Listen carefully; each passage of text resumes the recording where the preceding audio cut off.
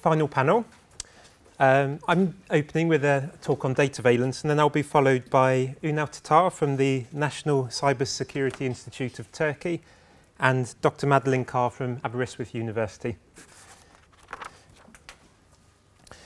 I need to begin my talk by apologising to Tim. We attended the same workshop last week in Glasgow, so he's already listened to this paper once. If it's any consolation, Tim, if it's any consolation, last week I only had 15 minutes, today I've got 20, so today you're getting the full uncut version. I'd like to begin with a story from 2012 from the New York Times about the American superstore Target. The story was based on an interview with one of Target's data analysts, and it was about a marketing campaign that targeted pregnant women. Explaining why Target chose to target pregnant women, the analyst was quoted as saying, "We knew that if we could identify them in their second trimester, there's a good chance we could capture them for years. As soon as we get them buying diapers from us, they're going to start buying everything else too." Target assigns every shopper a unique guest ID number. All your purchases are linked to your guest ID. Also linked to it is demographic information like your age, whether you're married and have children, where you live, your estimated salary, what credit cards you own, and so on. There's also the possibility of buying more data, such as job history, political leanings, and charitable giving. The data analyst interviewed by the New York Times was given the task of constructing a pregnancy prediction model. The premise underlying the model was that women's shopping habits change during pregnancy. They buy things like unscented lotions and vitamin supplements. So the model assigned all female customers a pregnancy prediction score, which was based on customers' purchases of 25 specific products. The model turned out to be fairly accurate, not only in telling whether or not a woman was pregnant, but also in identifying the precise stage of the pregnancy. Women who were identified as being pregnant were then sent coupons which were timed to the specific stage of their pregnancy. The New York Times tells how one angry father one day walked into a Target store outside Minneapolis and demanded to see the manager. His daughter had received coupons in the post. He said to the manager, "My daughter's still in high school, and you're sending her coupons for baby clothes and cribs. Are you trying to encourage her to get pregnant?" The manager apologised. A few days later, the manager phoned the father to apologise again. This time the father was quite embarrassed. "I had a talk with my daughter. It turns out there's been some activities in my house I haven't been completely aware of. She's due in August and I owe you an apology." Well, marketers have been using information databases for targeted marketing campaigns like this one since the 1970s. But could data analytics be used in a similar way in the realm of counterterrorism? If the same degree of predictive potential could be achieved in the realm of counterterrorism, terrorist activity could be detected at an early stage and attacks prevented. Well, there have certainly been some quite bold claims about the predictive potential of Dataveillance. Some IT specialists have claimed that Dataveillance could have prevented the attacks of 9/11. Indeed, it was in the aftermath of 9/11 that the Pentagon launched the Total Information Awareness Programme. This programme proposed combining databases held by state and federal governments with private data held by private data brokers to create a, quote, "new kind of extremely large, omnimedia, virtually centralised and semantically rich information repository that is not constrained by today's limited commercial database products." The logo for the programme, as you can see on the screen, was the all-seeing eye of providence.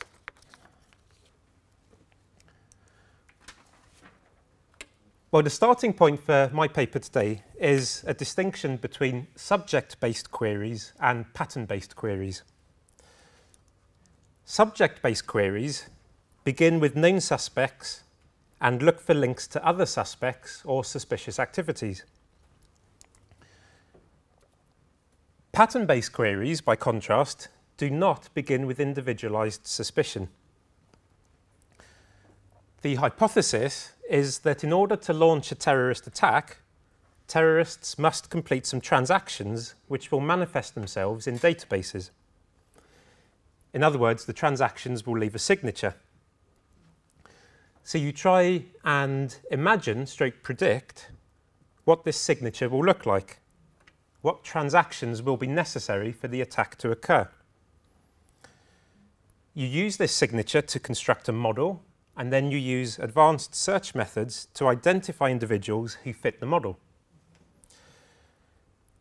The biggest claimed benefit of pattern-based queries is that they will enable you to find clean skins, or unknown unknowns if you prefer Rumsfeldian. So just as Target was able to learn that the daughter was pregnant before her own father had any inkling, so intelligence officers will be able to identify potential attackers before they arouse any suspicion. Now, because pattern-based queries do not begin with individualized suspicion, they raise questions about privacy. And we'll come on to those shortly, but it's important, first of all, to look at the claimed security benefits. One of the principal difficulties with pattern-based queries in this context is modelling. You can identify crimes like credit card fraud by searching for outlier conduct in the midst of legitimate conduct. But terrorist preparations are unlikely to be outlier conduct. By contrast, they will be designed to appear legitimate. So you'll be searching for apparently legitimate conduct in the midst of legitimate conduct. Add to this the fact that in the commercial context, analysts have enormous data sets to work from. By contrast, successful terrorist attacks are relatively rare, and so the evidential basis for constructing models is small. Plus, working on the basis of past attacks is necessarily reactive, so you might miss innovative or novel forms of attack.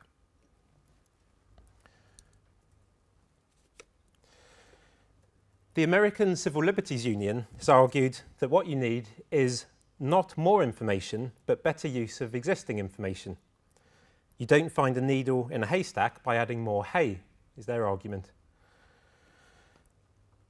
Well, the volume of data does become significant when you consider the issue of false positives. A false positive is an individual who is wrongly deemed to be worthy of suspicion. To complete the set of metaphors, proponents of pattern-based queries have described them as draining the swamp to catch the snake. But for such a method to be effective, an extremely high rate of accuracy is necessary. You have to drain the entire swamp. In a population of 250 million, even a 99.9% level of accuracy would result in 250,000 false positives.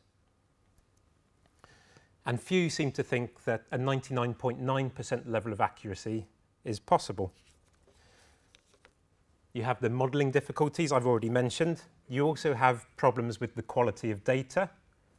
Data could be incomplete or incorrect.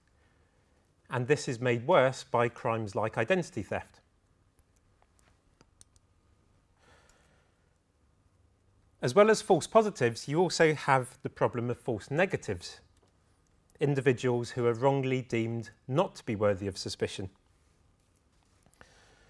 And the fact, as we've heard in the last day or so, the fact that many terrorists use technologies like anonymization, like encryption, exacerbates the likely percentage of false negatives. And when you put these different problems together, the result is collateral security and opportunity costs. Resources and time could potentially be spent investigating false positives, potentially very large numbers of false positives, whilst false negatives might escape attention. Depending on the model used, the false positives returned could also include a disproportionate number of people from particular minority communities. And this has the potential to generate resentment and ill feeling, which could then undermine other preventative work, which emphasises the importance of community cohesion. So the security benefits have arguably been overstated. At the same time, there's a tendency to downplay the impact on individuals' privacy. The concern here is that pattern-based queries involve the state having access to individuals' data without any individualised suspicion. Well, some have responded to this by suggesting that privacy simply isn't implicated at all. Judge Richard Posner, for example, has argued that because the initial sifting is done by computers, privacy concerns simply don't arise. Others concede that privacy is implicated, but argue that privacy concerns have little weight in this context. Daniel Solov describes this as the nothing to hide perspective. The assumption here is that authorities will not be interested in the data of law-abiding citizens, whilst terrorist suspects have no legitimate privacy interests in the first place. Solov argues, and I think this speaks to the discussions in the previous panel, Solov argues that the nothing to hide perspective misses the point. The nothing to hide perspective focuses on the collection of information and on the dissemination of information. But the key concerns, Solov argues, are in connection to the processing of information. And it's here that Dataveillance raises three sets of concerns. First, there are concerns about aggregation, the aggregation of data. Techniques like data mining make it possible to take lots of discrete pieces of data about an individual and reassemble them. Now, even if each individual piece of data is innocuous and not something the person would be concerned to hide, the reconstructed assemblage might be something the person would regard as private. The whole might be greater than the sum of the parts. Moreover, this aggregation is often done without the individual's permission, and sometimes even without the individual's knowledge. This raises issues of technological due process. And add to this the fact that in practice, it can be very difficult to correct errors in your virtual data double. The second set of concerns involves the relationship between the individual and the state. The example that I started with illustrated the power that data-driven marketing gives superstores like Target over its customers. Customers are sorted into categories, and opportunities like money-saving coupons are allocated on the basis of this categorization. But when you apply that in the context of counter-terrorism, the power of sorting can become the power of discrimination. Sorting individuals on the basis of what is perceived to be suspicious and perceived to be illegitimate can result in the construction of suspect populations. And then thirdly, Dataveillance raises concerns about normalization. Neil Richards has argued that surveillance can deter people from engaging in thoughts and deeds that others might consider deviant. It therefore undermines society's commitment to intellectual diversity and individuality. And indeed, there is some empirical evidence that the Snowden revelations had a chilling effect on people's use of Google search terms. Not just terms which are security sensitive, but terms which are personally embarrassing as well. So there are some sound reasons to protect individuals' privacy interests in this context. In Europe, dataveillance programs, like the ones I've described, fall within Article 8 of the European Convention. This is the text of Article 8. It protects the right to respect for your private and family life. So where this right applies, the court must assess whether the infringement of the right can be justified. And the key point for present purposes is the part I've underlined. The court must assess whether the infringement is necessary in a democratic society in the interests of national security. Now, this test of necessity is important because it gives the court the opportunity to consider two things. Firstly, it allows the opportunity to consider whether the proposed investigation will in fact result in security gains. Or are the claimed security benefits merely speculative? Or are they offset by collateral security costs? And secondly, it gives the court the opportunity to assess whether there are other investigative techniques which are available, other techniques which may have a lesser impact on individuals' privacy. So if other techniques are available, it may not be possible to describe dataveillance as necessary. So that's the nature of the inquiry in Europe. In the US, things are quite different. The key provision in terms of the US is the US Fourth Amendment. This is the text of the Fourth Amendment. As you can see, it applies in relation to unreasonable searches. And the test that the courts use to decide whether or not that applies is based on an individual's reasonable expectation of privacy. Reasonable expectation of privacy. Now, the key point is that the US courts have held that individuals do not have a reasonable expectation of privacy in two types of data. First, there is no reasonable expectation of privacy in matters which are publicly available, such as the location of your car on a public road. And then secondly, there's no reasonable expectation of privacy in relation to records that you've shared with a third party. So the Fourth Amendment doesn't apply to financial records because you've shared those with your bank. It doesn't apply to communications data because you've shared those with your communications provider. So these pieces of data fall outside the scope of the Fourth Amendment. And yet it's pieces of data like that which are likely to be used in dataveillance programs. So the key question then in terms of the Fourth Amendment and dataveillance is whether the process of aggregation can be regarded as constitutionally significant. The Fourth Amendment doesn't apply to these pieces of data individually, but could it apply to the assemblage, the reconstructed assemblage? And this is currently a moot point.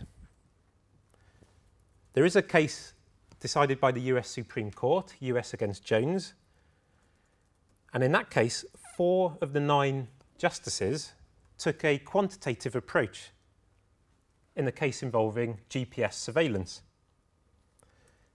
So these 4 said GPS surveillance falls outside the scope of the Fourth Amendment if it's for 1 day, but in Jones's case it was done for 28 days. And they said that length of time meant that the Fourth Amendment did apply. So 4 of the 9 took this quantitative approach. Will a similar quantitative approach be taken in cases involving mass dataveillance? The early signs are mixed. There's one case, Clayman, in which the judge said it was significantly likely that the Fourth Amendment would apply. But there's a contrasting case, Clapper, where the judge said the collection of breathtaking amounts of information unprotected by the Fourth Amendment does not transform that sweep into a Fourth Amendment search. He summed it up by saying 100 times 0 is still 0. So it's a moot point. If aggregation were to be regarded as constitutionally significant, then the Fourth Amendment's reasonableness requirement could provide an opportunity for similar judicial scrutiny to that exercised in Europe. But if the Fourth Amendment doesn't apply, then there will be far less protection for individuals from dataveillance programs. Citizens will instead have to rely on specific statutory schemes. Many of these impose looser constraints. So to conclude, the claimed security benefits of pattern-based queries are contestable, while there are important concerns about individuals' privacy. In Europe, Article 8 of the Convention provides a framework for courts to assess the necessity of these programs, but in the US, by contrast, the constitutional protection of individuals' privacy is far more uncertain. Thank you for listening.